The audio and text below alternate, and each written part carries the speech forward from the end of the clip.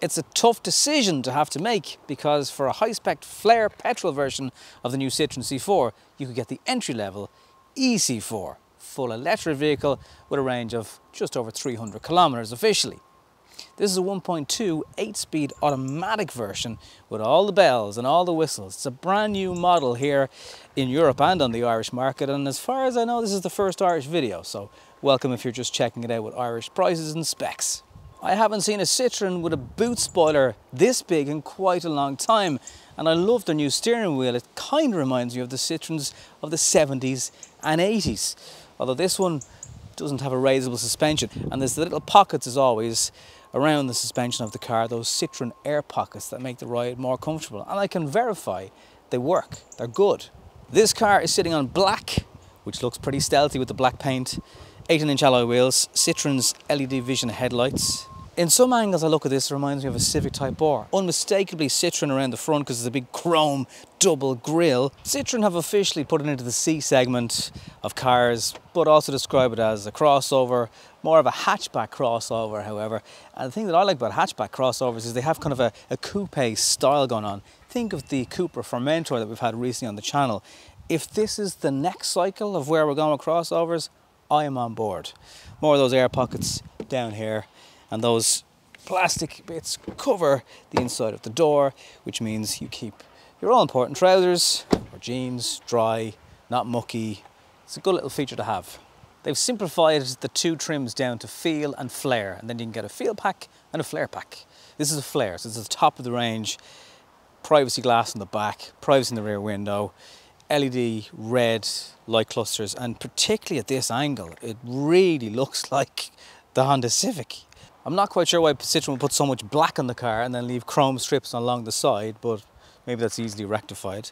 It's this light cluster here that just screams Type R, combined with that spoiler. There's a problem with this spoiler, I'll explain in a second. Your boot is kind of your average hatchback size boot. The shelf can be dropped to give you slightly deeper. It fits things like scooters for kids and all that stuff in easily. And they have left a spare wheel tucked away in the well, which is very welcome. It's not the lightest boot, so you might want to consider an electric tailgate. You can get it, but it's optional. The seats, I can promise you, really aren't a gimmick. When you sit into them and you feel the extra layer of cushion, it's like a really nice mattress. They have left those fiddly zips on the Isofix. If you're only opening them to put in seats once and forever, then okay. But if you're not, they'll be a little bit annoying. You really would be surprised at how many car companies do not give you air vents and charging in the back or charge extra for it. I'm glad to report they are here and present in the new C4, as are pockets on the back of the driver and passenger seats. Head height is okay. Now the sloping design does come down into this area a little bit, so taller passengers, particularly in the middle seat, might get a little bit uncomfortable. There's no armrest either in the car, but there's a good 70-30 split on this seat if you want to drop them down and give yourself more space. So I think in general people will be happy enough. It's cozy. 3 people on a longer journey might be that comfortable, particularly because you've got to straddle this part. You can't really put your feet on the middle hump, and if you have anything bigger than a size 7, mine are a lot bigger obviously, you're not going to fit it between the seat and the back of that centre piece. So yeah, you're going to be knocking knees and knees hitting of me and all that kind of moaning going on. If it's a 2-person thing you're after though, with the odd occasional middle passenger, I think it'll do all right. Similarly, you'll get 2 child seats into the back, no problems. I would like to see the doors open a little bit wider though, a little bit tight. Up front, if it's possible, the seats actually get a bit more comfortable. The C4 has physical buttons for loads of things, I'm happy to report, including a home button. A shortcut button to get to a lot of the car features is also there. You've got a manual knob for your aircon, a dual zone, there's wireless charging, USB-C and USB ports. There's both options. There's 4 in the car in total. If you do want to use Android or CarPlay, you're going to need a USB-C cable for your phone. That's the only thing. There's a little kind of storage area down here also. Nice deep coffee cups. Well done, Citroen. They're a great size. And you can cover that up as well if you've got something valuable by using that slide. I love the steering wheel. It's like an evolution of the last ones and something like the C5 Aircross, but equally it does kind of just remind me of, there's a slight nod to the Citroens of old. You'll get cruise control depending on what model you go for, all adjustable from your steering wheel buttons. This one has a pop-up heads-up display. It's not projected onto the windscreen, it is a physical thing that slides up, but it's good, gives you nice bits of information. How many cars have you been in that have a pull-out drawer? Because the C4 does, and not only that, there's an extra layer here that you pop, and you can put an iPad. It comes with an iPad holder, by the way. You slot your iPad in there, it sits up there, and suddenly your C4 is now a car cinema. And I think that's deadly. That's a 10-inch screen, by the way. It comes as standard. 10-inch wide across, absolutely, but it's quite shallow. Half of it's taken up with 2 air vents, so it's not the whole way down. And it's not quite floating, but it is floating, if you get me. It's kind of havo. And this screen here for your instruments is backlit by a really bright white LED light, and I'd say that looks really good at night time. Something that I can categorically say is the stop-start button in the car, particularly to turn the car off, hold it down for long enough, because the engine is actually that quiet that I keep getting out of this car having not turned off the engine, and I think it is, and then you've got to get back in all over again. So that is a bit of a pain.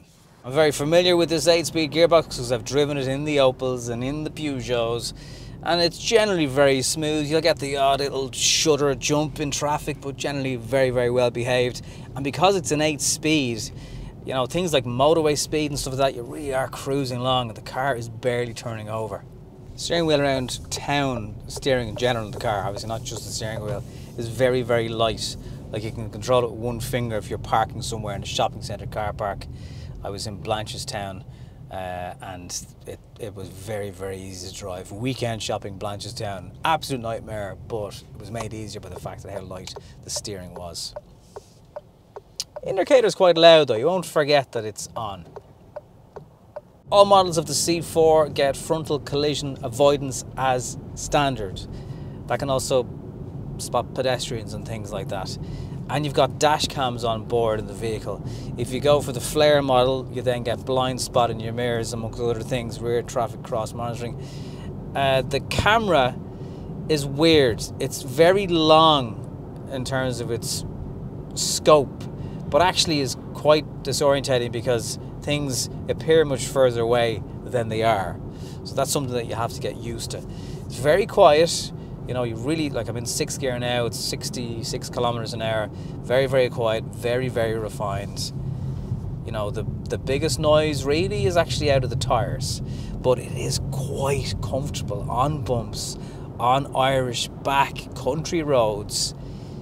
It really is very, very forgiving, and you can notice that extra bit of Citroen effort that has got into the suspension. That is what they've been famous for absolute decades and decades. And I'm glad to see, like, it's difficult to make models that are all effectively based on one car and make them your own under a brand. And I think Citroen, just like DS, have actually managed to do that with this. It does ride differently to some of the other cars from Peugeot and Opel. Other safety features include a driver fatigue alert system. It'll read road signs for you.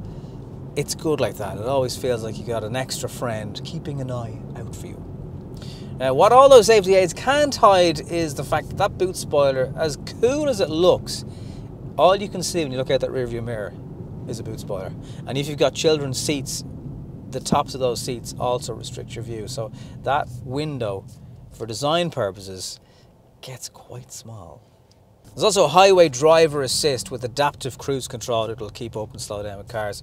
I can only assume that means, because I haven't got to test it yet, because this really is just a first look at the car, is where it will obey speed sign changes on a motorway.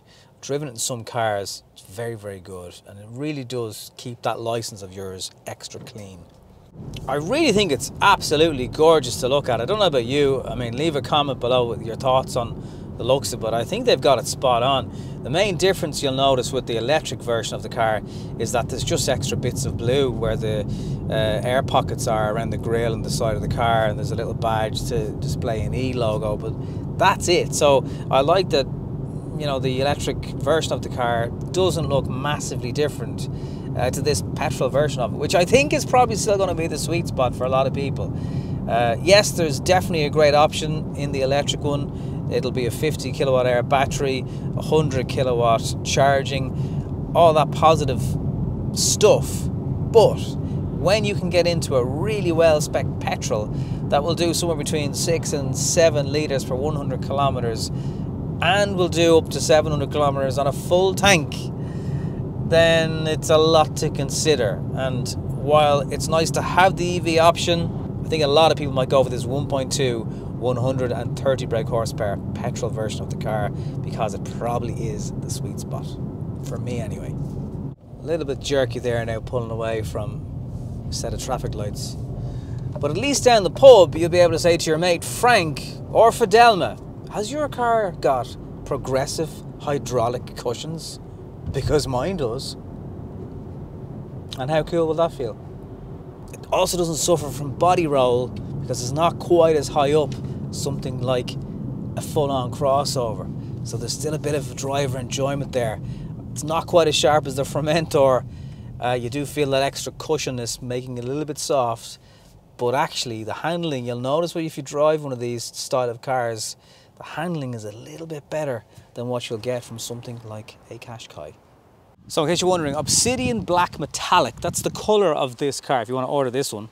Prices start from just over €24,000. There's a whole heap of engines, so full electric, there's petrol, there's diesel, there's 100 brake horsepower, there's 130 brake horsepower, there's 115 brake horsepower, manual and EAT 8 automatic gearboxes, which are 8 speeds. So there's so many options in this car, whichever one you want, and not as long as it's black, there is a C4 for you.